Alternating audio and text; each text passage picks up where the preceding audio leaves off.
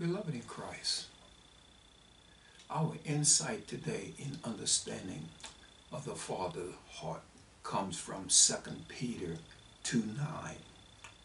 The Lord knoweth how to deliver the godly, which is his children, out of temptation.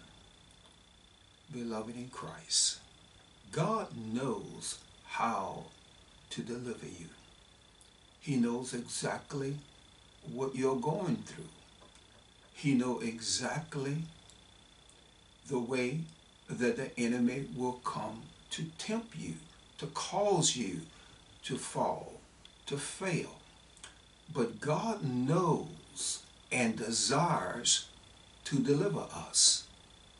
But beloved, we have to realize that our flesh does not desire deliverance. It wants to get its own way.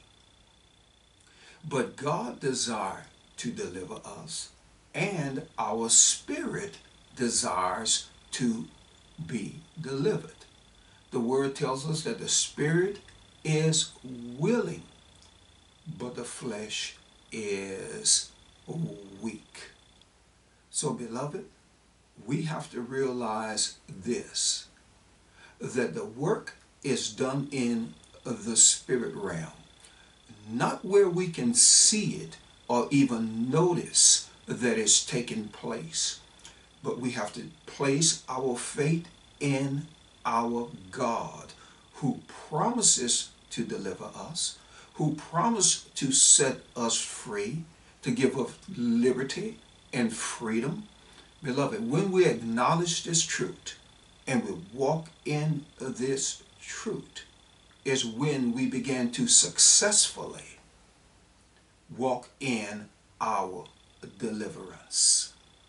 Beloved in Christ, it is a work of God within the spirit realm.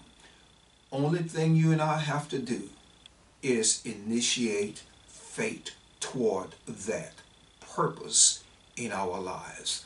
And beloved in Christ, God takes care of it because he knows how to deliver each and every one of us.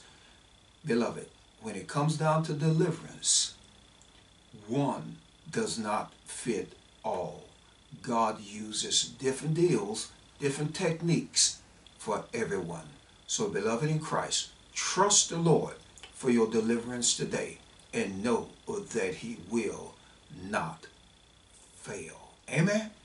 Beloved in Christ, may the Father open your heart to his understanding in the name of Yeshua, Jesus the Christ.